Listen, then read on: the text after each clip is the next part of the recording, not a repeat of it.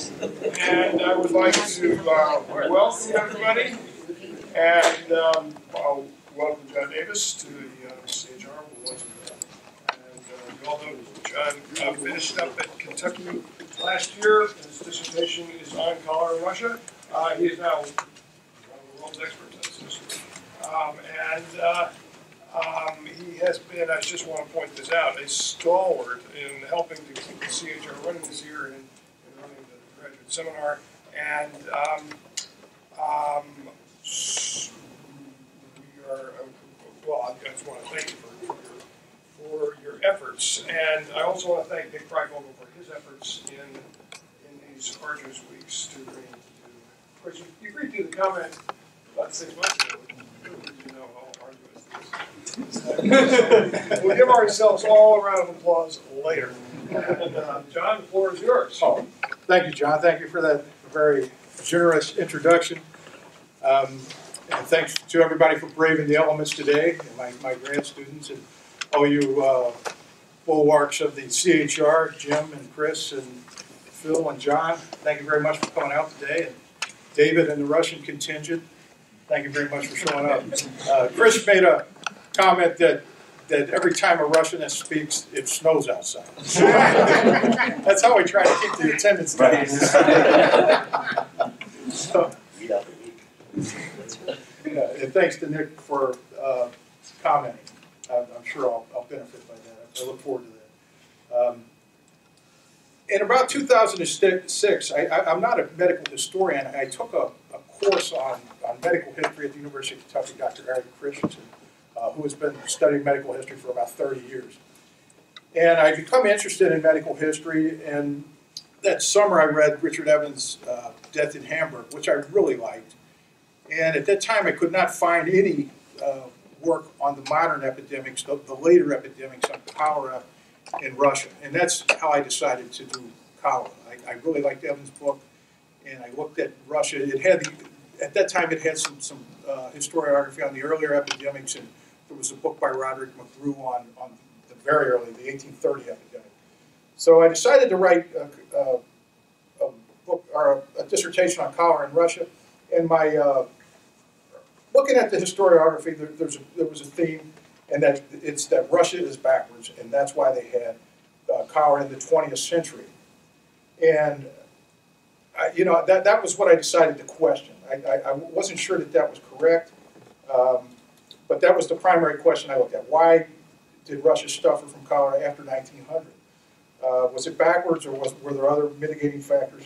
So I read the literature, and I read Baldwin, which is the Geoepidemiology, who states that Russia's position puts it at high risk of suffering from cholera epidemics.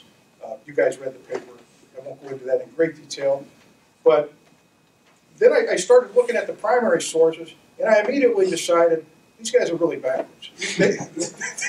I mean, I don't know what they're thinking. You look at it, and don't they understand bacteriology? And I'm reading it, and I actually wrote up a couple papers. In fact, David was present at one.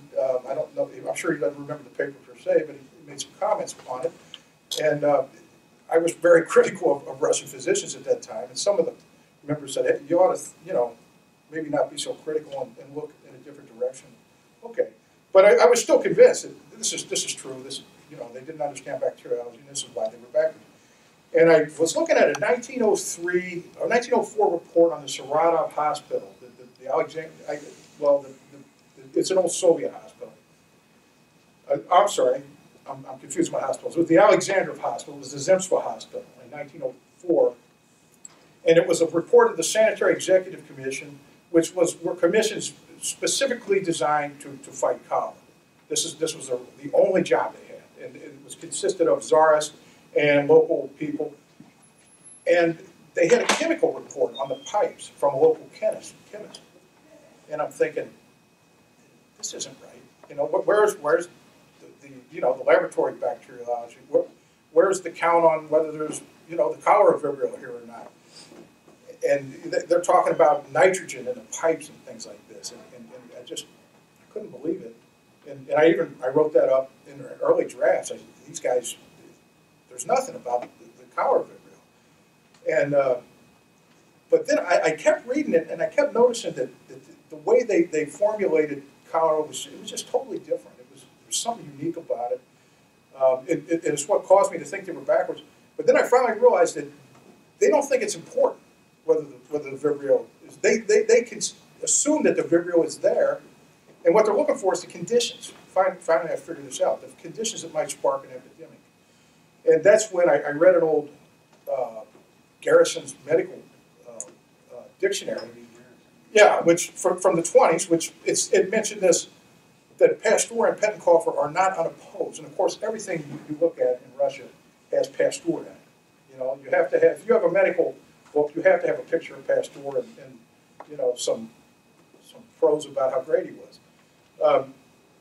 So that's when I started studying this link between chemistry and medicine. And that's when I did come upon this idea that they always looked at bacteriology different. They looked at hygiene and bacteriology together. That's not entirely true, but they tended to. And as hygiene and bacteriology developed, this link with chemistry, this Pasteurian link with the environment, and Pettenkofer also, really is what they formed their basis of their analysis. Let me backtrack just a little bit. The historiography started, when you go back to geoepidemiology, you have basically Baldwin was taking on a guy by the name of Erwin Ackerman, who goes back to 1947. And his whole idea is that the political orientation of a country decides how they will approach cholera, or disease in general. So if you're the British, you're liberal, you're going to leave the roads of transportation open, so you're going to take an environmentalist approach. If you're one of the so-called autocracies, Prussia, Russia, or Austria-Hungary, you will take a contagionist approach because you're a police-oriented state and you like to intervene in local affairs. So that there's this political orientation. Ackernick takes us on with geoepidemiology, says no, it's not. The reason these guys are actually, it's just not true, because it's geoepidemiology that matters. This is why there was cholera in Russia later, and Western nations had an advantage, right? Because the Eastern nations are applying all these quarantine measures, and the Western nations have advanced warning. So this is Baldwin's argument. So he's taken on Ackernick. But this idea of politics remains involved, that politics influences state policy, that politics influences medical policy, more importantly. Some of the other historiographers, John Hutchison, who sees the development of bacteriology as largely that bacteriology was really the only that it had all this agency, and that environmentalism, and of course, viewing bacteriology versus environmentalism, I maintain is not particularly, is not valid, because you have contagionists and bacteriologists, you have hygienists, and you have environmentalists. And there's an assumption that all bacteriologists were contagionists, and I go after that. I say that that's not true, because the hygienists in Russia were hybrids. They were both bacteriologists and hygienists. So there's this idea that political diplomacy sort of held together bacteriology, that the bacteriologists tried not to scare the hygienist off. Elizabeth Hackton starts talking about bridges between the two, between bacteriology, and I think that's what I'm talking about with chemistry, that it was the main bridge that pulled both of them together and that kept them together. And both of them talk about there were no chairs of bacteriology until the 20th century in Russia. And I think there's a reason for that the hygienists were bacteriologists. So it's very complicated, but my argument is that Pasteur and Pettenkofer formed the backbone of Russian medicine and Russian physicians' anti-cholera measures. At the end of the paper, I threw in this bit about culture, and I think this is a very interesting part, but it's admittedly underdeveloped. I stopped at 1905 for a reason. 1905 is really difficult to understand. I think it's almost sort of the key to understanding, in some respects, the whole revolution and everything that's going on. You have the revolution, you have the Russo-Japanese War, and in 1903 you had the development of these cholera, what do they call them, the cholera commissions, and they also had railroad commissions, but these commissions that the physicians were angry about because they lost their autonomy.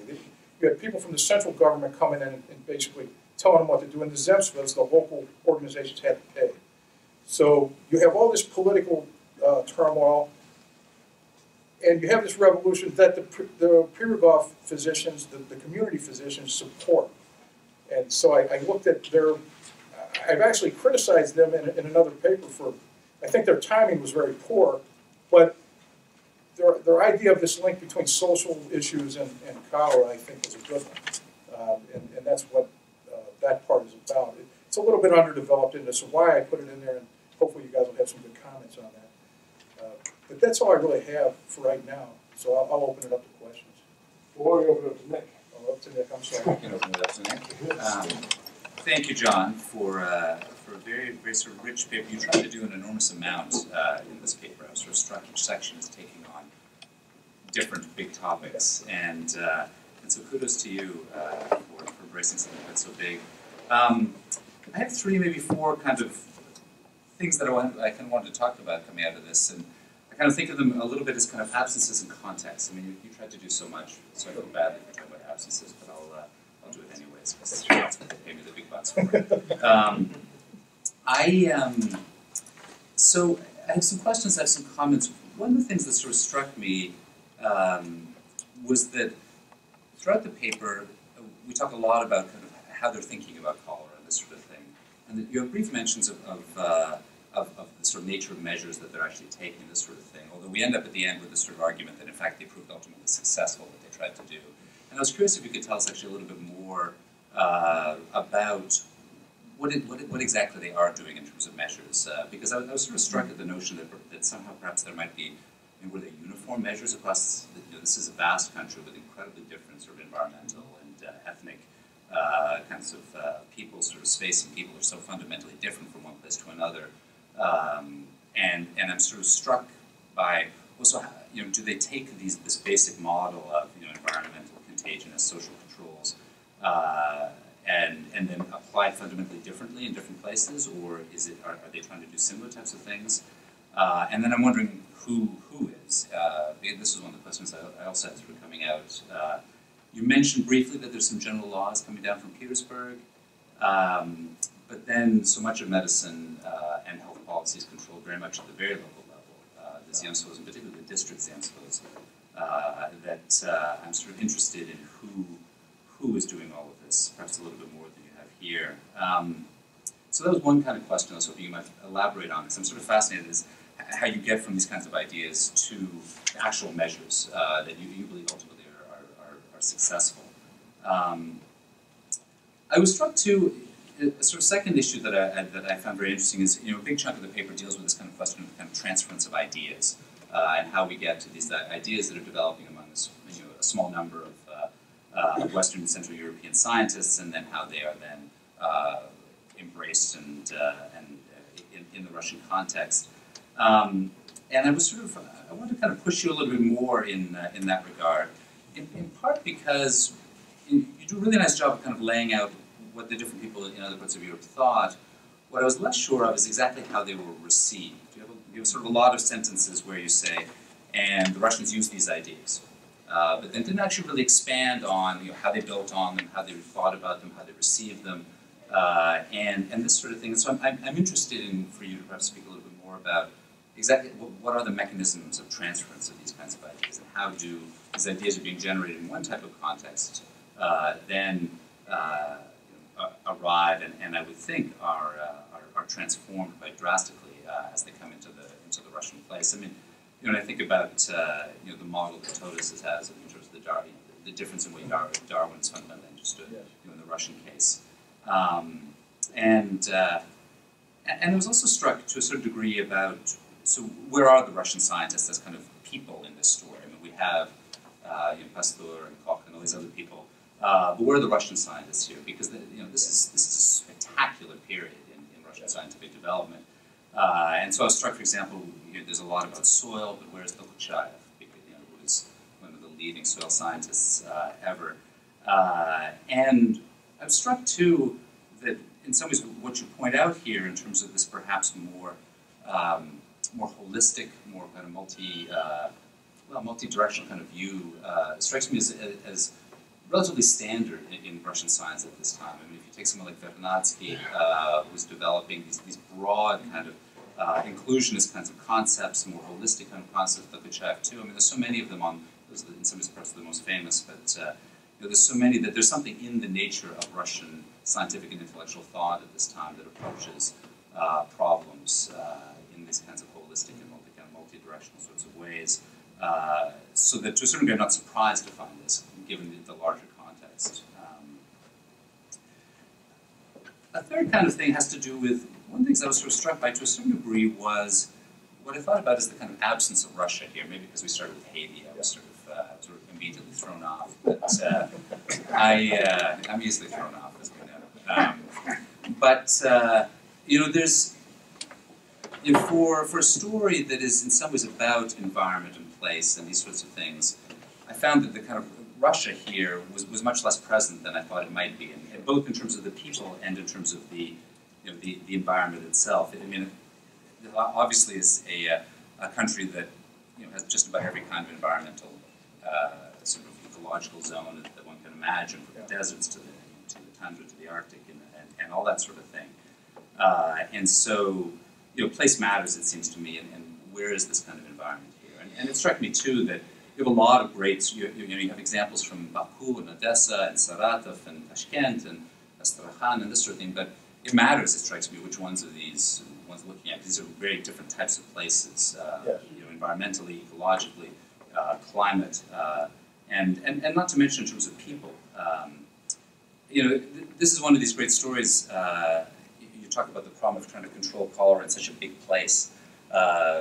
This is another one of these stories that reminds me of the degree to which Russia expanded, or Muscovy expanded as part of an effort to become this great world power. But in the processes of expansion, it then introduces a series of threats and weaknesses by being so large, by integrating itself much more fully into this larger kind of Eurasian kind of continents. And so it's a paradox that as they get bigger and ostensibly stronger, at the same time they're allowing for the possibility of all of these new types of diseases to come in. And the cholera hits in particularly sensitive zones politically and imperially for Russia. And this was one part of the story. I mean, you talk about the kind of cultural part at the end that I really thought deserved more attention, was the fact that so much of this is happening in highly sensitive zones from an imperial perspective. And I was struck, I mean, you mentioned, which suddenly blew me away, that that there was this, there were what, 20 bacterial investigations into this female bathhouse, Muslim female bathhouse in Baku, which you sort of mentioned kind of as a line or two, and I thought, oh my God, what? I mean, I was amazed that they got in once, let alone that they're doing 20. That this is a series of kind of investigations into this sort of area in a, and so, and then you have the whole, the cholera riots in Tashkent because of the different ways in which cholera measures are applied differently to the Central Asian population as opposed to the Russian one, and so that there's a whole sort of imperial, ethnic, religious context to which I think is extraordinarily, I would have thought is extraordinarily important in terms of how all these measures are being played out. So I was really struck by that. I mean, I suppose I was also struck by perhaps the absence of some aspects of the broader context. I'm shifting from multi-ethnic here. That I thought, I mean, these years, 1892 to 1905, these are dramatic years in Russian history. So, we start with the famine in '91. We have rapid industrial change coming out of nowhere, urbanization, industrialization, massive amounts of migration with the building of the railroads, the Trans-Siberian. I mean, the list sort of goes on. Revolution, war. So that these are these are dramatic kinds of times, and so that kind of context seems also kind of important, both physically as well as kind of culturally. The last thing I just kind of wanted to say, which was to kind of, and it's something that I'll push you on, and I suppose this keeps going further from what you were saying that you've been pushed on already in terms of how to think about Russian medicine and this sort of thing. Because I think that there's been enough recently that has really been rethinking, particularly the nature of the place of doctors, particularly the place of Zemstvo medicine. I'm thinking particularly of Lucy Bradley on the pedagogic congresses and this sort of thing, and their kind of particular relation to the stage, or Yevtohov's book just recently on Nizhny Novgorod, and the incredible role sort of the Zemstvo and Zemstvo medicine. And partly just to kind of, I suppose, to challenge the idea of this constant tension with the Tsarist state. That I think that the Zemstvos, I mean, so much of what we're starting to see coming out of the historiography now is not necessarily Zemstvo doctors in tension, but rather, I mean, they're frustrated because they're not getting the support that they might like. You know, they want the central government to be giving them more money, but are not necessarily, ones that are. But that sort of deep divide that you talk about seems perhaps out of a slightly older historiographical tradition. We're seeing something different, but then I wonder if we do see this difference in the relationship with state power, and just a fundamental difference in terms of how medicine was organized, and the extraordinary success in some ways of these very local medical structures, from the 1870s on. How does that change how we think about the reception of cholera and response to cholera, this sort of thing? Because they are increasingly, we seem to see them as ultimately extraordinarily well functioning. I mean, before there was sort of sense of, well, it's just a mess, but now I think more and more there's this sort of sense that they are well organized and increasingly well funded and very thoughtful and egalitarian in their approach. And so I'm sort of struck by that, and I would push you to kind of think more about what the nature of the medical system and just who these doctors are. I mean, there's a lot of mention of community doctors here, but who are these people, and to really kind of think about their place within the political system, within the social system, and that sort of thing. Yeah, I'll stop there. I have other sorts of questions, but those were kind of the four areas that I was really kind of thinking about as I came out of this paper in terms of suggesting some questions. But thank you for all your hard work going into this. Thank you for all your hard work. And I think I'll start sort of on your last question and move backwards, if I can. If I leave anything out, let me know. I think your idea about the Tsarist government is a really good one. And I don't mean to, and I do bring up this separation, but one of the ideas I have, and this is from a separate paper, was that this legislation in 1903, there's a series of legislation in 1903. Barbara Engelstein talks about some of it, and there's a lot of legislation in 1903 that, and a lot of it has to do with relaxing restrictions, relaxing for Muslims, freedom of movement on the railroad, more passports, more access to passports. I think this was a very smart move on the Tsarist government's part, and I think this really plays into this whole idea that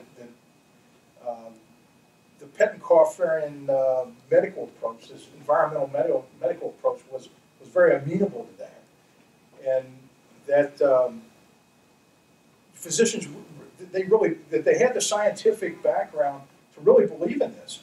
So they're not trying to ingratiate themselves with the government necessarily. And in fact, I was trying to prove that they were not trying to ingratiate themselves with the government, that they're not always in bed with the government. But I didn't mention it, but Hinze talks about this. In 1904, they sent V.A. Taranukin and S.I. Zlatogorov to Persia on an expedition. And I think this was a great move on their part. And they went there and they gave free medical treatment and vaccination. Zlatogorov was a big proponent of vaccination, and he's one of these unknown physicians that I probably should talk and do in my dissertation and will in my manuscript. But I think this was, and the historiography sees this legislation too much, I think, in Machiavellian terms. I think it was was a decent move on the part of the government, or a positive move. And like I said in another paper, I actually am kind of critical of it, that the physicians support the revolution when at the same time that the government's making this move. It seems to me to be positive, and that, you know, where they're thinking along the same lines. It's almost like they're polarized to the extent that you know, there's you know, like political polarization, where even if they agree, they can't agree sometimes. By the same token, you have this idea of freedom of restriction of movement for Muslims, as the historiography has seen it as allowing cholera to run free. I see it more as, you know, they're avoiding cholera riots. I mean, 1892, and there were riots right into 1905 and 1910. 1905 was a very tumultuous year, obviously. So they're very aware that they could have cholera riots, and they're trying to bring up their policy with the rest of Europe. So I think that's a very good point, and I see that as a positive move. Although the historiography, a lot of it, seems to view it as Machiavellian. They're trying to you know, bolster their power or something like that. What government doesn't try to boost their own power? You know, I don't know of any that does. It's the mention of Baku and the mention of the Banyas is great. I wish I could find more information like that. And I agree that needs to be developed. There's not a lot of literature on it. I don't, and I need to probably search more for something like that. But that goes along with this idea. This is that Himalaya was trying to find cultural conditions that cause cholera. So these people, Muslims, of course, made an easy target for them. But so they ignore that there's cholera in Baku at the ports of entry, but they find it at these banyas, which was also found at the port of entry. And this investigation was really, even Himalaya admitted it a little bit, that well, you know, some of these we didn't really investigate here, but we had 20 of them. I think they were probably these Muslims made easy targets for them. Well, it's a standard policy to blame Muslim populations for cholera. I mean, we see it in Koch with the riots in 1892 and that sort of thing. So that's they do become an easy. So I mean, that was something else I was thinking about, is that you have this sort of focus on the science in much of the paper, but then in some ways in the application, there's clear distinctions based on ethnic or religious categories. And there is this sort of sense that in a lot of these places the Muslims are the issue, and that if we can control the Muslims and change their, civilize them, and change their behavior, then that would be one way of dealing with the cholera problem. Exactly. If we can educate them, and of course they were really not trying to Christianize them anymore, but they wanted to educate them. And it's this whole idea of social conditions, undereducation, and they talked about education and allowing them to run, not stopping them, not hindering them. And there's even, as you move on through 1907 and further up, the government's coming out with decrees to sort of counsel local physicians that leave Muslims alone. You don't understand their policies. Their medicine is good medicine, and at the same time, you have physicians like Tsarist and Saratov saying, "Look, we need more controls on the railroad. We need more contagionist. We need more control over our movements. This is allowing cholera to run free." And he was right, I think. But so there's this tension. How many controls do you put in place where you don't cause a cholera riot and you're still sensitive and not just repressing people? And I think the government was really trying to do the right thing. One physician that was very important was Vladimir Teranukin, who was a very sharp guy and who was kind of a mouthpiece for the government at all these meetings, and really was a very formidable fellow. And the guy who went to Persia in 04 and 05.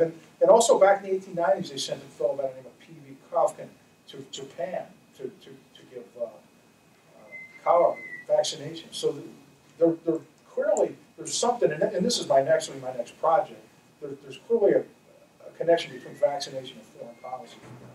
on the borders. This is very good PR, and it's part of the programs. We move up a little bit further is mechanisms of transference. That's where the research schools come in, obviously. And it's this idea, I think I have the idea, and a lot of it's in the 1993 Osiris, which there's a whole issue that's on the research schools. Great issue, great reading. I mean, I was told, read it, don't get too carried away with it. And I wrote about 70 pages on it, finally caught myself. It's really fascinating, and it's how that, these research schools transferred onto people like, Meshnikov actually went west, but Himalaya, who worked at the Pasteur Institute, and a lot of times Pasteur would announce it when they come up with some type of finding. It would be Pasteur who would announce it. Himalaya has come up with a vaccination for cholera, or Savchenko, Bezredka, these guys. And of course, there's a big link between the Institute of Experimental Medicine and the Pasteur Institute. You have all these stations that are called Pasteur stations around. So this Pasteur's, I guess, I don't know if it's a Kuhnian type. I think it is, but it's probably a lot more malleable because it's biology. And Kuhn restricted everything to physics, but I still think these structures have agency. They move with these guys, and they carry them with them, and they pass them on to their own students. And Russians, I won't say they swallowed them whole, but they had part of my argument is they had reason to believe in this this cognitive foundation because as you go further east, the environment seems to be more involved in cholera. You have the eastern nations, Italy, and the southeastern nations, Italy. The East Germans, and the Eastern Europeans, the Russians, and the Italians following Pettenkofer's theories, but Hamburg, and after 1867, England goes back to contagionist theories. Even the French were contagionist in 1903.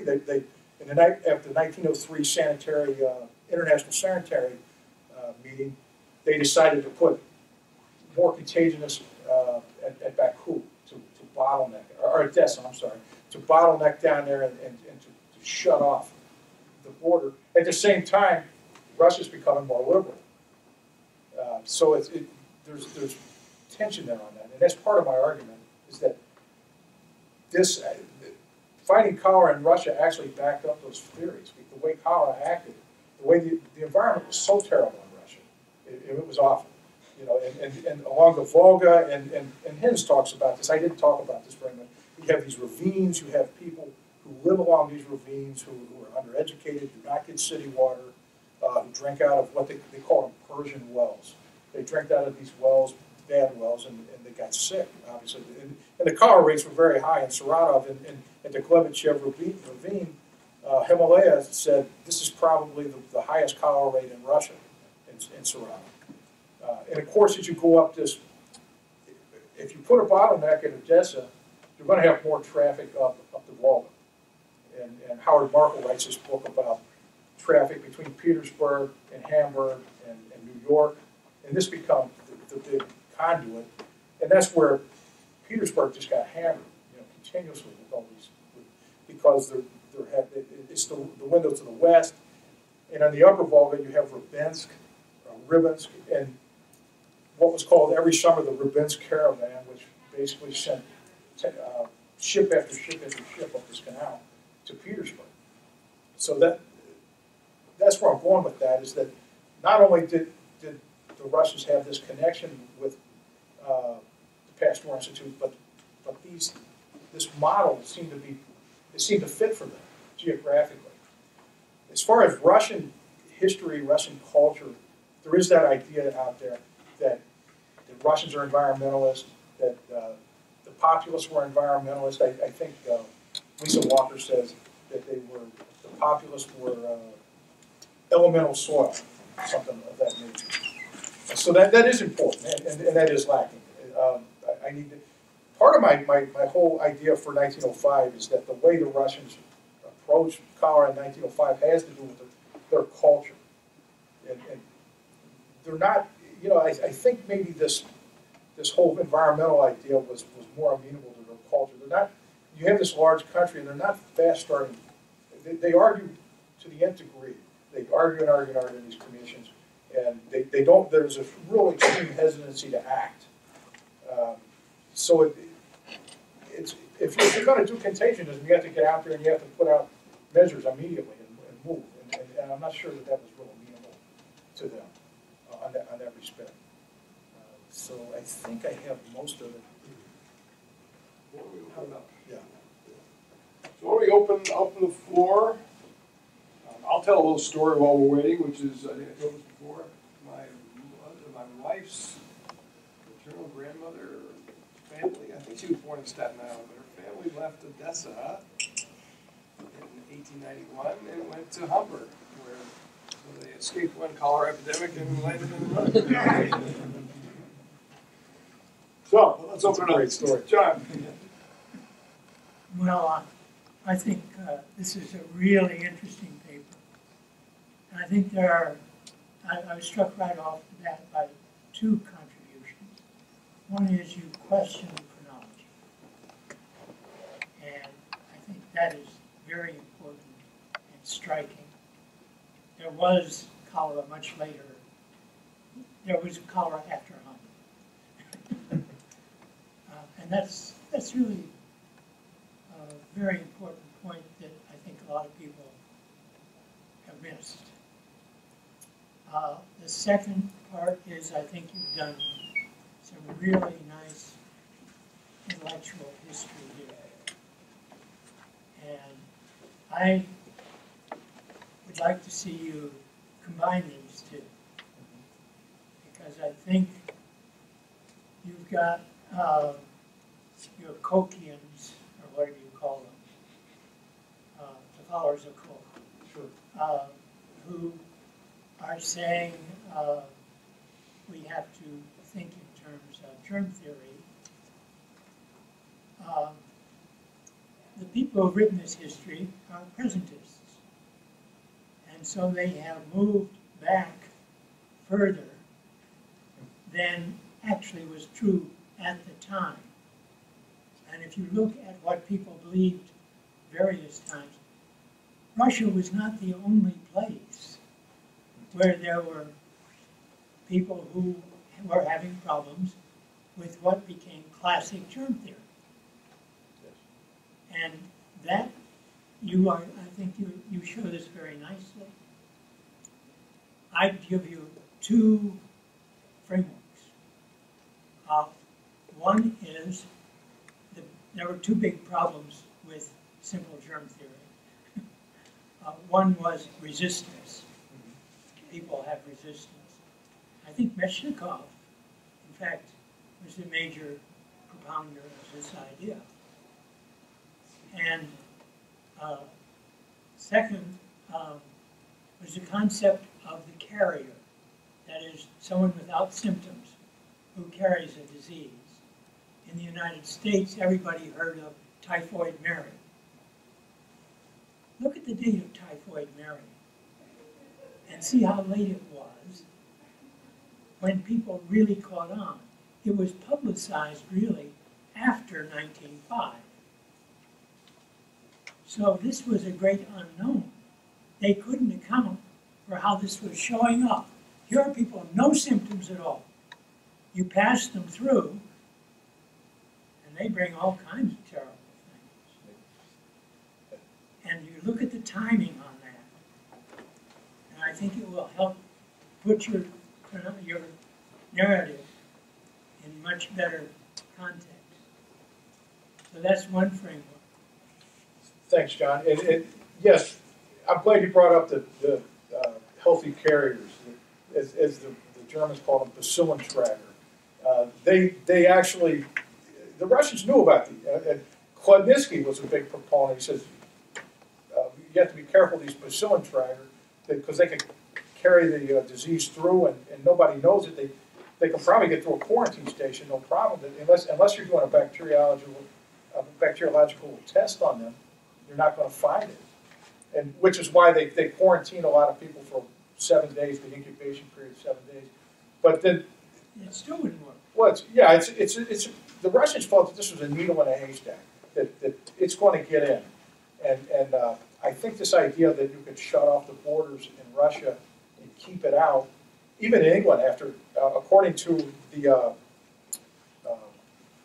Clement, the English physician, said even after 1867, the Vibrio got inside England when they started doing contagious measures, but they had excellent local conditions that they built up over the years. So it's to keep carriers out of Russia. You know, it's counterfactual, but whether they could have done it or not, I have serious doubts. That, you know, and of course it's semi-endemic. It lives there for a year or two, and even like they were talking about in Haiti, once it's there, it's hard to get rid of. It takes a while to leave. How long it could live there? It definitely lived there for over the winters in the 20s. So I think those are really good points as far as resistance. I do touch on vaccination in Mesnikov's phagocytic theory of vaccine versus Paul Ehrlich, and that sort of ties into this whole research schools, the Germans versus the French, and it was the same groups that were against each other. Ehrlich, of course, it's Ehrlich versus Mesnikov on their vaccination theories. And my next project is going to be all about that. It's the timing that I want particularly calling your attention. Okay. Because if you look at events in Russia when they were happening, as opposed to intellectual events elsewhere, Okay. that is really going to show that this is not so out of the way. Your story is a very good one. It becomes more plausible if you look at that chronology. Will do. Thank you. Thank you, Michael, for bringing that up. I know there was a hand along here, and then I know Glenn is so why don't we go this down here and then over to Glenn. Jim, you want to go first? I like the fact that you had a very nice balance in the paper as between those who felt that the germ theory hypothesis represented the epitome of progress in medicine versus the more comprehensive environmentalist perspective. You know, when I studied history of bacteriology/microbiology years ago, one had the clear impression that Pettenkofer was some kind of a fool, or that Koch was a genius, and so on. Now, you left out the stuff in the story about Pettenkofer swallowing the agar species of the cholera bacillus and surviving the experiment. So, but no, I like that dimension very much. Another angle on this, to which you devoted some space, I'm not prepared to say a lot more, but the point about a chemical perspective versus a more purely medical one, I think is very interesting. That's an issue that's coming to the fore, and something I'm working on right now, having to do with the origin of chemotherapy. And you know, Ehrlich was really a genius, and in many ways he was quite ahead of other people in his thinking about a lot of things. Yeah. But you know, so the influential people said, like, you know, the chemist, you could trust things he said, and so on. And I want to find out a lot more about that. But anyway, this is a very nice paper. And, now, you didn't seem, and I'm not saying you should, but you didn't seem to emphasize more the idea about the French perspective versus the German perspective versus etc. I wonder whether that was deliberate, or you didn't want to touch it, or how you feel about this. No, that's a great point. You know, I'm aware of that, and I don't see a lot on it, other than Pasteur, and the fact that in 1910, in Petersburg, the Russians had the French filter, the French system of water filter. They were looking at them, but I just didn't see them that much. And I agree with you. I don't. It's not in there. A little bit of information on the swallowing with Pettenkofer. Mesnikov also swallowed cholera. Savchenko and Zabalatnia also swallowed cholera. Yeah, they all did these self-experiments.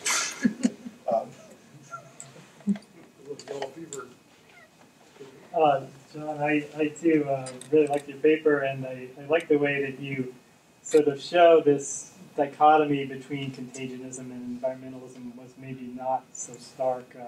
The fact that these bacteriologists could also be environmentalists, I think that really adds a lot of nuance to our understanding. I was going to encourage you to do a little more about the, say a little more about the ethos of Russian physicians and how that predispose them really to environmentalist approaches. The fact that they are this educated elite living in an underdeveloped country where they have this almost sense of moral obligation to try to uplift the masses, improve their conditions, the sense they have that the Russian autocracy has not done that, makes them really inclined to try to approach these issues of living conditions and nutrition and things like that already, even apart from medical issues. So I think that is something that kind of they're building on there. And then sort of related to that and to Nick's last point, this issue of the autocracy and the intelligentsia, is there really such antipathy between the two? This I think is evolving over time, that really you see by the end of the 19th century, there are certain members, even of the Pirogov Society, who are generally very much against the state, who are beginning to see a need to address some of these issues on a larger scale.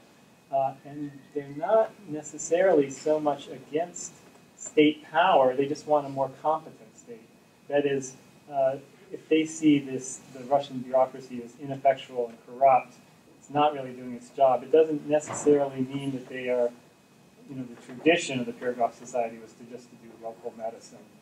And yet I think among Russian physicians, there is this evolution towards larger technocratic approaches that might benefit from state power. And in fact, that actually underlays or makes possible what happens after the revolution, when a lot of these people play a leading role in the development of Soviet medicine. Right? Initially there too, they're very much against the Bolsheviks, and yet they come to see common cause with them in terms of like combating all these epidemics, typhus in particular, but also cholera after the revolution. So I think you see an evolution over time there. Thanks, David. I think that's very true, especially about they did resist going with the Bolsheviks, basically until they saw that the Bolshevik medicine was going to be social medicine. It was going to be broad. It was going to approach, and Krug makes that point in his dissertation, that it was going to include everything that the Zemstva and the Pirogov tradition stood for. Mm-hmm. And this is what this 1905, this issue in 1905, which they had it underdeveloped. I mean, I'm not sure how easy it is to decide what culture is. We just had some readings a few weeks ago that said it's very difficult. Anthropologists today don't understand what culture is. These guys were using culture very broadly, but this was important to them. And I think that it does go back to what Nick said about where is the power, where's the problem. The problem is in the traditional rebellious areas, so to speak. The Volga, which is sort of a semi-periphery at that time, and where there was a traditional hotbed of resistance, and there's the idea that there's no serfs there; they're all free men. So I think that's important, and I think I need to rethink that. And I think putting the clinic in rural areas was very important in Zemstva medicine, and that is very underdeveloped. And I appreciate you bringing it up. I'll look into that for sure. So go ahead. Yeah. A brief aside, I looked up Typhoid Mary, and thank you, John, for pointing that out. And it's actually 1908. 1908 is when Typhoid Mary became a prominent news story. So that's certainly going to be relevant to your topic. General knowledge was very slow coming about carriers. That was my point. Okay. That's why if you look at the dates, go back to those dates, all kinds of things will come out, because otherwise you have presentism, which is, well, everybody knew. Of course, everybody did not. Yes. That's a very valuable point there. Yeah. And to get back to kind of the broader commentary, I know you are intending to publish this as a journal article, so I want to kind of target my comments in that regard. So I think you had a really, and I'm going to agree with Nick that you really did a lot with this paper, and I wonder if it's a little much for a journal article. And I would encourage you to slim down some sections and kind of position yourself in a broader sense in the historiography. So this is what I'm thinking. Maybe, perhaps, you seem really interested in the intellectual history of this idea. Yeah, and perhaps you can reposition yourself, this article, as an intellectual history of the transference of ideas, and not talk really about the practices, and not make claims about the success or failure, or mention this as they succeeded, they failed, but don't focus at all on claims if what you're really interested in as an article is talk about intellectual history. That's one approach. Okay. Then you can cut out the last part about cultural practices, because if you go into Baku and the Muslims, I think you can't do that without dealing with Jadidism and Adib Khalid, and there's a whole other historiography I'm not sure you want to deal with at this point. And also to cut out some of the detail on the Western biology, and kind of, because it would be a little bit too much for a journal article.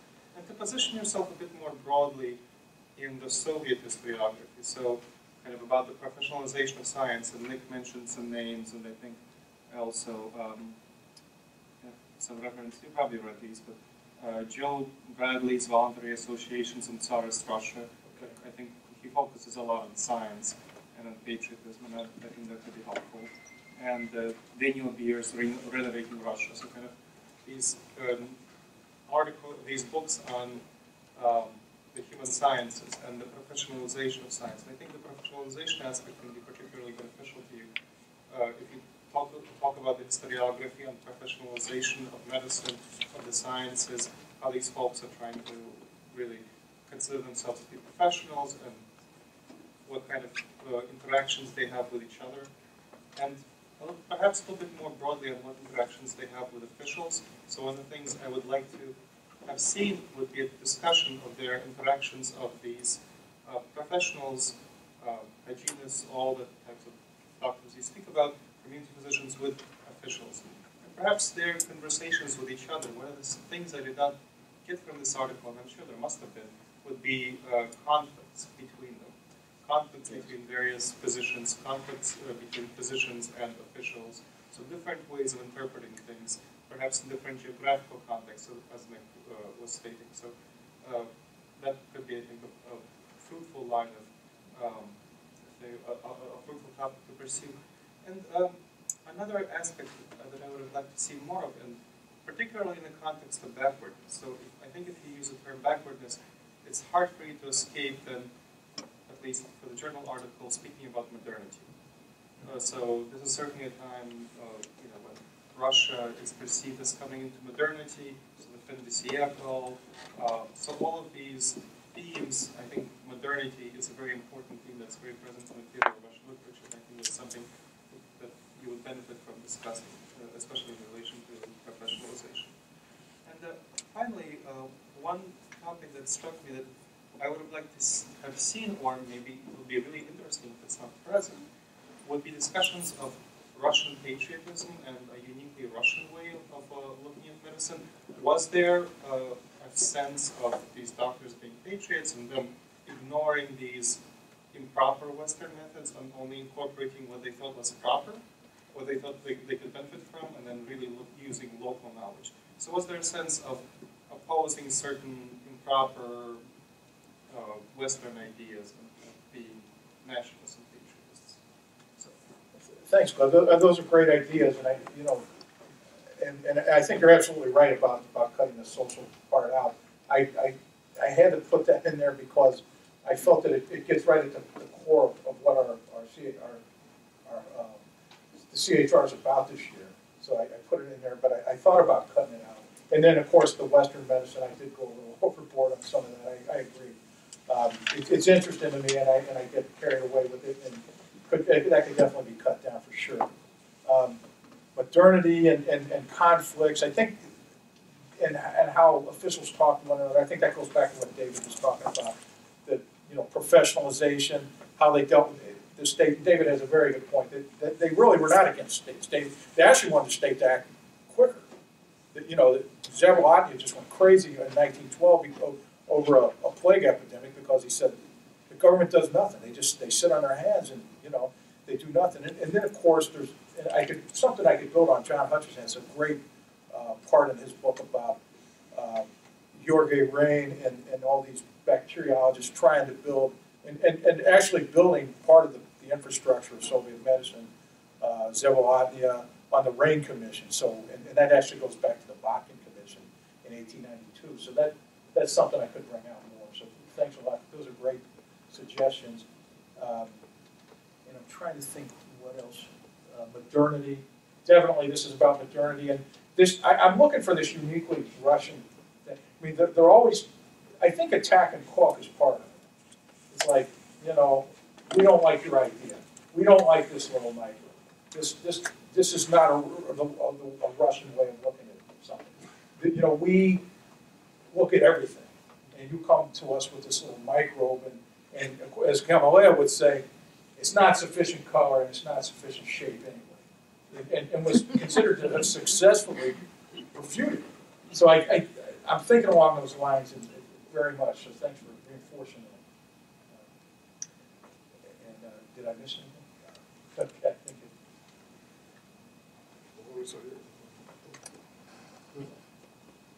Oh, you want to go? You have something? All right. Actually, good to follow up with that about what you're doing in this article and what you're contributing to.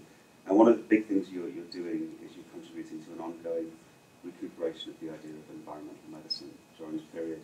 As Jim points out, there was a time when a clean break between the kind of miasmatic and the bacteriological model was kind of in vogue. It's obviously gone over the past few decades, really slowly, and you're continuing to that recuperation. But what you're doing, I think, at the same time is, or what you need to be thinking about more, is how the idea of environment is undergoing transformation without being jettisoned. In a bacteriological model, the environment is mediating, it's facilitative.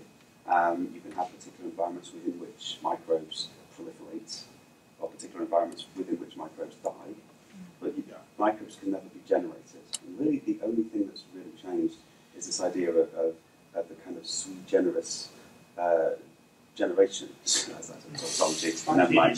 Yes, exactly. Spontaneous generation, thank you. Yes. It's that's the only thing that's gone. Environment still remains, it still remains significant, but one type of environmental agency has disappeared. And another way of kind of rethinking about this is to think sort of ecologically, to think about what kinds of disease ecologies are in place, what's enabling this particular germ to flourish, to thrive, to spread, which gets you into the history of Russian toilets and all that kind of stuff, I'm sure. We have this sort of genealogy of toilets in Western Europe now, and I think we need to sort of do a contribution from the east here. Toilet. Sort of cesspool, closet, water closet. Trains. I've noticed in trains, but Anyway, Now, first, toilet studies. Right, absolutely. Yeah, we had the paper, yeah. It's important. And finally, if you're going to be thinking about development, maybe you need to consider modernity, but backwardness, you should consider development and the kind of developmentalist ideas that are present. One of the good things about thinking about development is it gets you out of the appallingly tangled literature on modernity and trying to make a kind of claim that this is Russian modernity or this is, which gets awfully difficult. The literature is mind-boggling. But if you think about development, that's a lot more straightforward. And I think the term is being used by contemporaries perhaps an awful lot more. So that's something to think about. I mean, like as vis-a-vis industrial development, or just? Yeah, economic development, the idea of there being some set of transformative economic circumstances. If you sort of read literature in the early 20th century, the word development is everywhere. Whereas the word modern is probably not there quite so much. So, okay, I was not really aware of that. have Just to say, yeah. I mean, I have no idea about Russian. I don't read Russian, but that's another question. Okay, thank you very much. It's interesting that NIH Koch said that we need to check every toilet on the trains. So yeah, it's they were aware of this problem with toilets. It was a big problem for them. I never have figured out what Pettenkofer was talking about, a toilet pit, but I know what an outhouse is. I'm from Kentucky. You know how a toilet would work on a train? Oh, like that? Yes. Well, I mean that it's an open, Just to the ground. dumps on the Yes, track. right. Just as long as it's clear of that. Yeah. That's 40 miles an hour. It's not a pleasant thought. No, it's not. It still does on many Russian trains. Right. Well, we've taken a strange. Okay, so let's move on. You're and then Mark had a question. I'm curious about as Nick started, you sort of start with Haiti and you never come back to it in the paper, and I'm curious why you.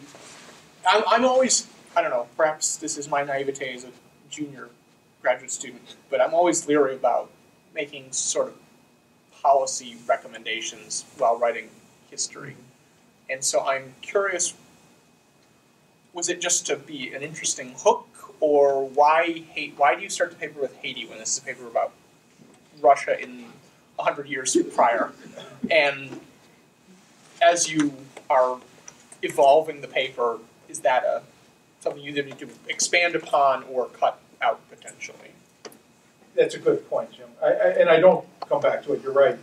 The reason I started with it was the idea that if you can have this kind of problem in the modern age, if you can have what essentially was a huge, well, it had an earthquake, so it wasn't just cholera, but it was tied that if you have these conditions and you can have this problem and the UN is incapable of dealing with it, that it's kind of difficult to say that Russia 100 years ago should be considered, that we should cast aspersions on them for not being able to deal with what was a huge problem. But your point's well taken, and the policy thing just sort of slipped in there, I think. Well, that's an individual choice. No, but that's a good point, and I should come back to that. But there's the idea that you should tie things in with what is going on today. I'm always hands off from that. Well, actually, my committee had something to say about it. They wanted me to do that.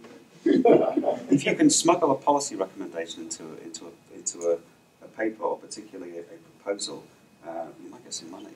Well, clearly, this is why I have Chris to advise me. Particularly if you go into a National Science Foundation. Right. You got to read it in the last paragraph. Yeah, Mark, why don't you go ahead? Yeah, I just have a couple of questions about the disease itself, and maybe this is sort of beyond the scope of this paper, but I'm curious. So, on the subject of the Russian environment, how does cholera respond to sub-zero temperatures? I mean, maybe less relevant in the lower Volga, but I was curious, would that sort of stem outbreaks at the end of the season, or how that was functioning? That's I'm also curious about these vaccines and how you would produce a vaccine for bacterial disease. What were these things? And then this is a totally different question. I thought it was really interesting in this paper how you showed the continuity in ideas and so forth between the Tsarist regime and the Soviet era. And I was wondering, were there any major disjunctures that you're aware of in terms of practices, like sewage systems, more than focus on that sort of go back to toilets. That kind of end of development, was that something that was more of was emphasized more in the Soviet era? Well, the Soviets certainly tried to make a disjuncture there. They were trying to build, during the Tsarist Russia, they were always trying to put in sewer systems, and none of them worked right. And they worked worse than this system of you see, it goes back to the 1850s in England when these guys are carrying this refuse out and digging it. Actually, that system worked better than the sewer systems. So what the Soviets did was they borrowed a term from the French. It's like assinisation or something like that. It's a system of sewage removal with machines, and if you look in the Bolshoi Medicinskaya Encyclopedia, it's in there. Just look under this word, assainization, and it's a French word, and actually the French word is like assainissement or something like that. But and what they said was, well, we got this from the French. This is modern. This is social hygiene. This is nothing. It's the same system with fancier machines that the czars were using. It was effective, but you couldn't get all this mountains and mountains of refuse out of the city. You know, they used Pettenkofer's theory to say, okay, we have 8 million tons of refuse that we cannot remove from the city. They knew they had this problem. It was a huge problem for them, especially in the Volga, where some cities still do not have sewer system. The disease itself, the vaccines, at first they started out using dead bacteria. And then, and this is something I'm looking into for future articles, but they started using the blood of horses and I'm not really sure, to be honest with you. But I know they started out using dead bacteria, then they would use other things. I mean, it was pretty crude to start out. But I sorry, yeah, blood of horses. Yeah, they were using This is like horse serum. Well, something you had cellular and the two theories, serum and blood. So that's true. That's a good point, John. So it's something I'm looking into. It's something I think I really overlooked, to be honest with you. And then what was your other question? Sub-zero temperatures. Oh, sub-zero temperatures. Archangel had an epidemic in the middle of winter.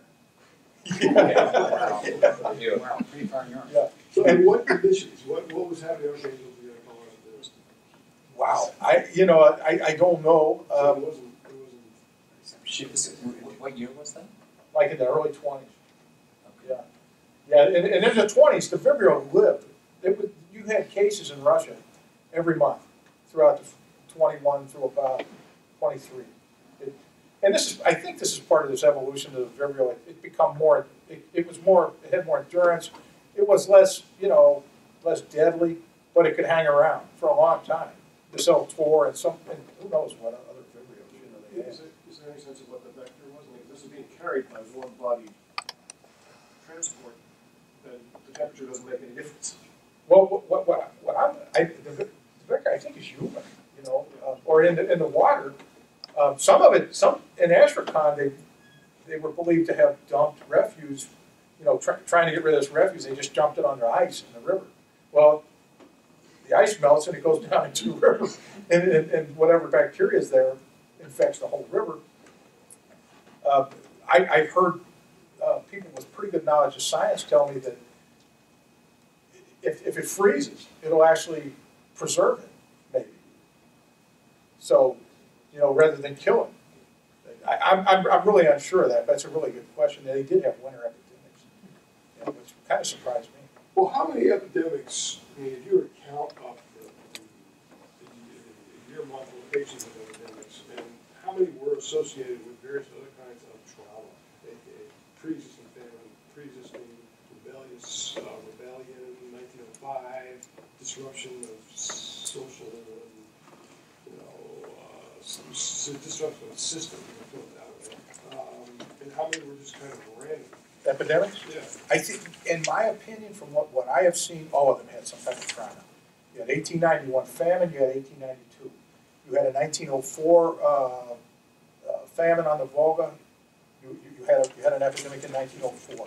You had the building of the railroad in Siberia. Well, this is the X factor.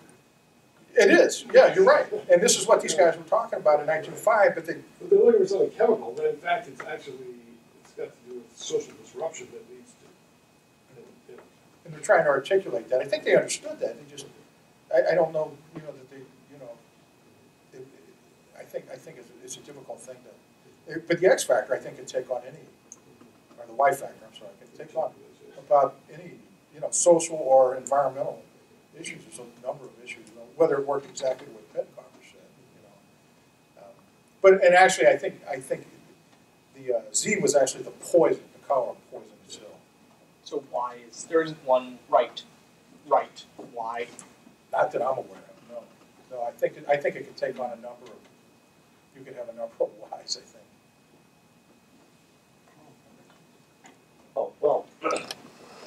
I guess sort of Professor Brooks stole my thunder a bit. And this is well, because we touched on this over lunch too about the link between nutrition and outbreaks of disease. You see it, it's in Europe during sort of this dip in nutritional status, and then it kind of goes away, and cholera goes away, and then it sort of happens again in Russia. You have the famine in '91, cholera, and you have famine in '04, and then cholera breaks out again. But you mentioned briefly over lunch that the regime was focused on fighting hunger. And I was wondering, was there any sort of discourse that bridged these two? Was this a sort of two-front battle, one against disease, one against famine? Did anybody sort of speak to one and the other? Do you see any of that, or is this kind of, because sort of as you go into the 20th century, you see more and more interest in nutritional science. Is this something that's going on in Russia too, or do you have any sense about that? I mean, this is sort of also on the topic of beyond the scope of this project, but yes. I don't know if you have any sense of that. Yeah, that's a great question, Paul, and you're right. I think it has to do with changing attitudes and to developing the social aspects of social hygiene. Exactly when it should be called social hygiene is sort of a question. But I think the Soviets, and especially Nikolai Samosko, who was the commissar and was a close friend of Lenin, really understood this idea, as did other top Soviet officials, and Lenin was, I think, smart enough to listen. I think he understood it too. I think he followed this. He was an attorney, but he followed this medical discourse. And of course, he had Samosko advising him. And yeah, you're right. Cholera, you don't see as much about cholera in the early 20s. What you start really seeing is a lot of articles in journals on famine. And I think this is all about social hygiene and raising the standard of living and the level. And cholera goes way down when you do that. Does that just displace the discourse on cholera and disease in general, or is it, It doesn't displace the discourse on disease in general, because you start seeing a lot about malaria and other diseases. But this whole idea of the fight with cholera, the morbus cholerae, it sort of disappears because cholera is dissipating, and it's not as big a problem. They feel that they can put a grip on it, that they have a handle on it by the end of the 20s. And it's a big victory for them to be, because they have to say that we're better than the czars. We can't have cholera if we're going to compete with Western Europe. If socialism is a better lifestyle than capitalism, we can't have cholera. It's a slap in the face. So I think they were pretty smart about it, actually. Something I didn't really talk about was that Nick brought up was the measures themselves. It was a reactive type measure. They never put in quarantines along the borders and stopped cholera. There seems to be this assumption in that laboratory bacteriology. Laboratory bacteriology had a lot to do with defeating cholera. I'm not trying to say that it did not, but it was a very holistic approach, and they never tried to stop it. When I was in Saratov in 2008, there were 5 cases on the railroad, and they quarantined it in Moscow, and that was it. So it's a reactive. It's neo-quarantinism plus nutrition. It's very broad. So it's hard to put in one. But I think that this whole idea of social hygiene, everybody was on board with that by the early 20s. And that's what I think got rid of cholera, or stopped these large epidemics. They didn't really get rid of it. John, I was thinking in terms of the two agents. Speaking of all these pandemics, the initial 4 or 5 are caused by Vibrio cholerae, which has its seat in the Bay of Bengal, and then you talk about L-tor. Did that change the dynamics in terms of addressing cholera, in terms of preventive measures, for instance, depending on the environment in which the agent is to be found? Or well, that's a really good point. I don't know that it did. I think it may have reinforced the idea that we can't keep cholera out because there are these local outbreaks, and we can't explain them, and we can't stop them.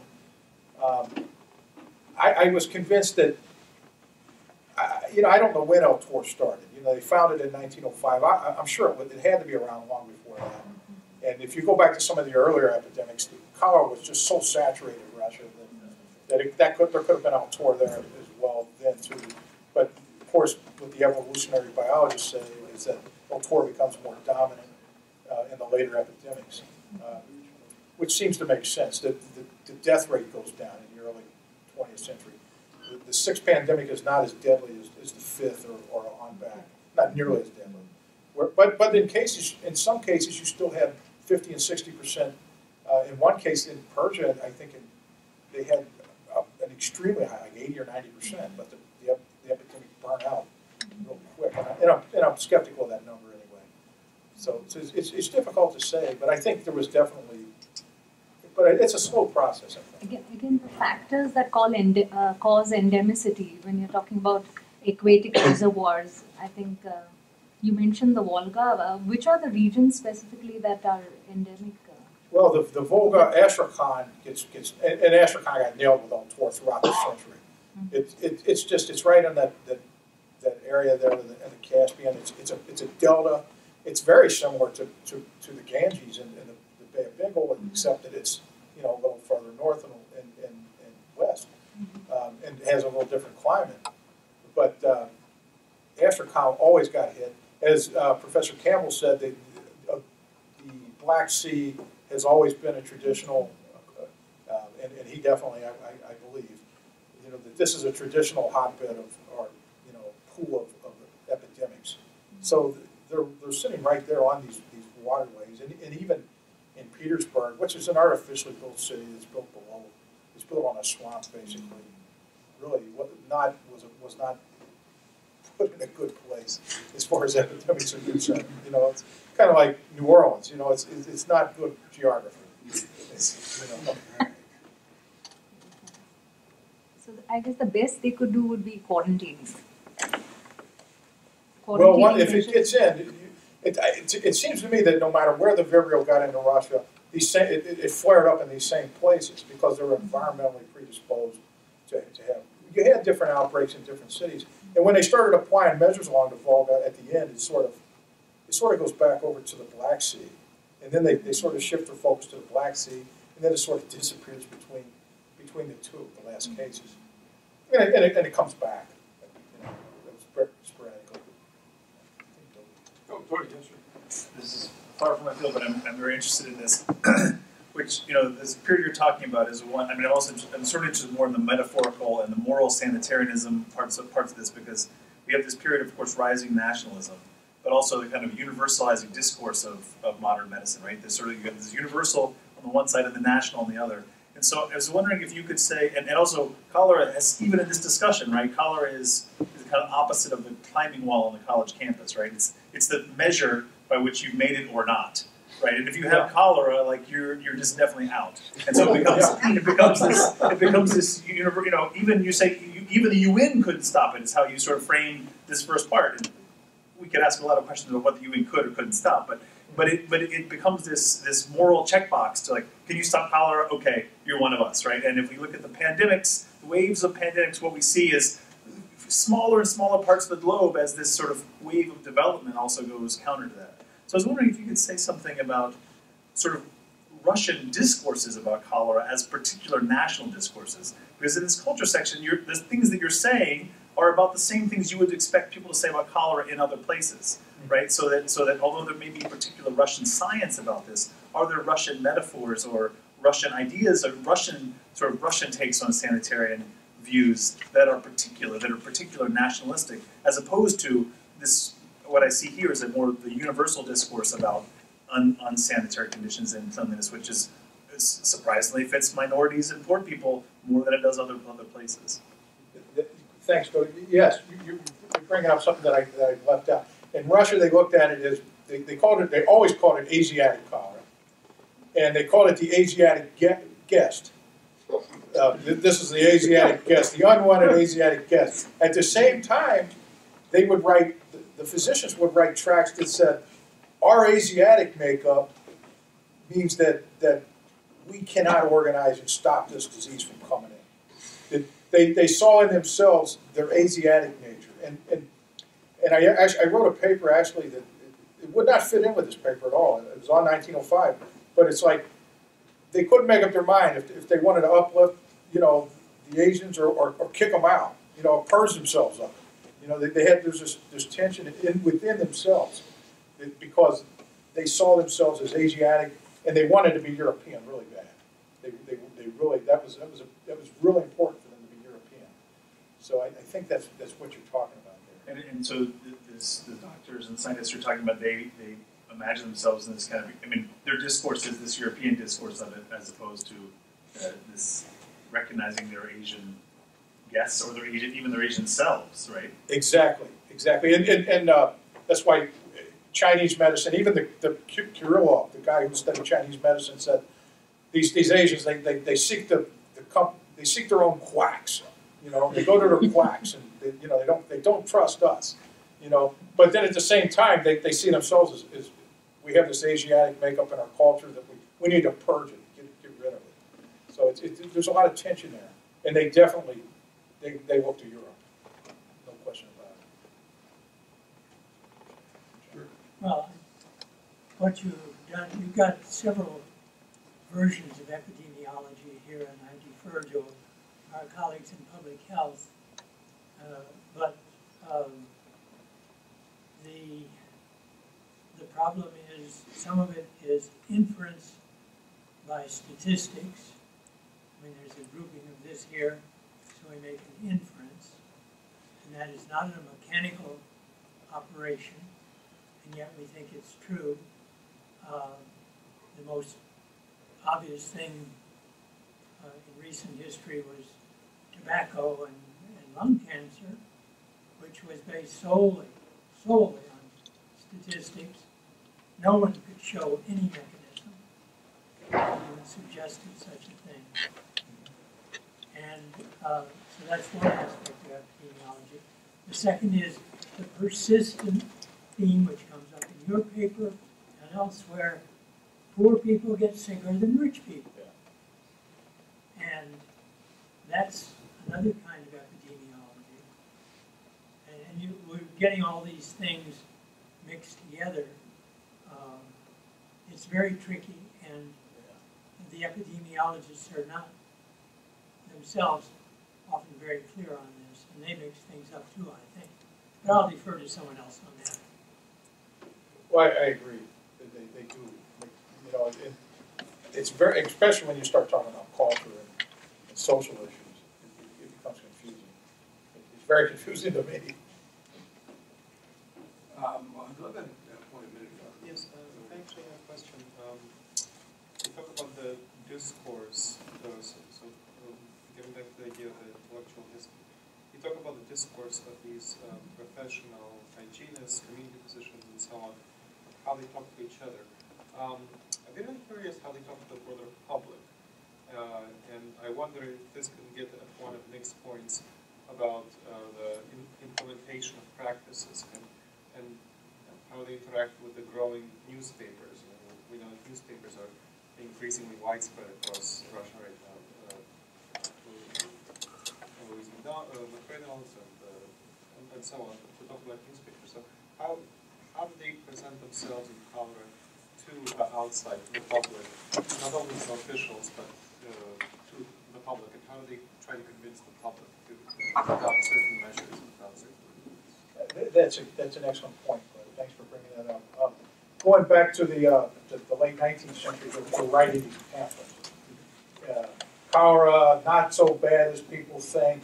Why you should not be afraid of cholera. You know, these sort of pamphlets, which are interesting to see. And then as it goes on, you know, I'm always struck with what Sheila Fitzpatrick talked about, these campaigns at the railroads, where they, and Kinez, the propaganda state, they start, these circulars go back to, you know, cholera, beware.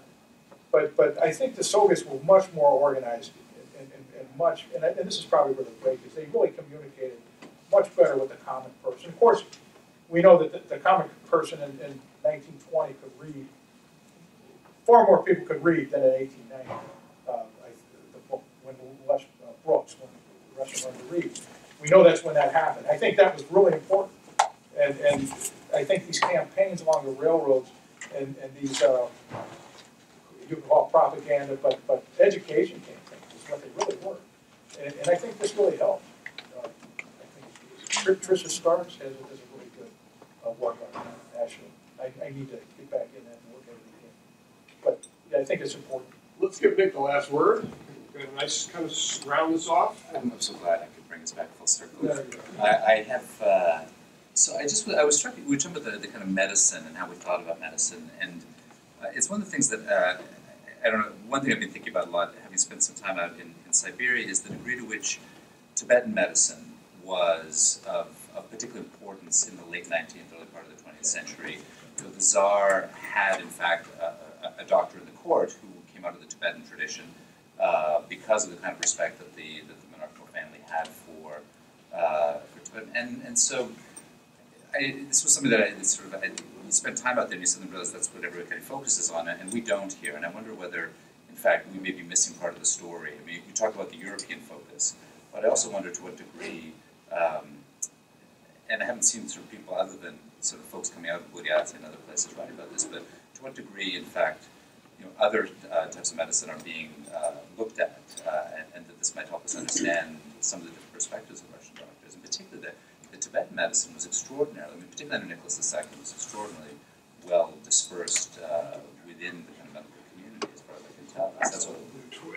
Well, it's sort of fascinating, and because no Western scholar has taken this on, and you go to Buryatia, and there's just tons of exhibits about this and books to read and all these sorts of things, and I haven't really had a chance to really kind of think this through, but I was just sort of struck by Dodi's comment and your reply that here's this other medical tradition that is that I wonder somebody should write somebody else should write a great project on this. But I think it's really sort of a fascinating question. I also want to just go back to the water infrastructure. I'll call it by its sort of nice palatable terms. Sanitize. Exactly. I'm all about sanitation. There's a point there where you talk about the deplorable sanitary conditions, and I spend most of my days trying to say Russia wasn't quite as bad as everybody thinks it was. It's just my knee-jerk reaction. And I wondered whether, this was a quote from one of the, I forget which one it was, but one of the, I think the people in the geographic commission. But in any case, I was sort of wondering to what degree whether, in fact, we have to rethink. I mean, that sounds like a terminology for somebody who's trying to push an agenda, right? We call it a deplorable. And so, and it seemed to a certain degree, in the paper, and we all have taken the idea of deplorable sanitary conditions as true, because, well, it fits with Russia, right? I mean, Russia's always kind of that way. But whether, in fact, we should question that a little bit more, that, in fact, that reflects agendas and discourse at the time. And I sort of, George, this was coming out of your dissertation with the way in which in Yalta there were these very strong efforts to kind of clean up the place, and then their successes ultimately in a lot of ways in doing that, and the larger sort of efforts within Tsarist Russia to kind of to clean up and or to kind of create this kind of structure. So I don't know, it's been bugging me, so I thought I'd bring it up just because I got to get it off my chest. I think we're making that a final comment because we actually have people coming in to do. Let us put our hands together.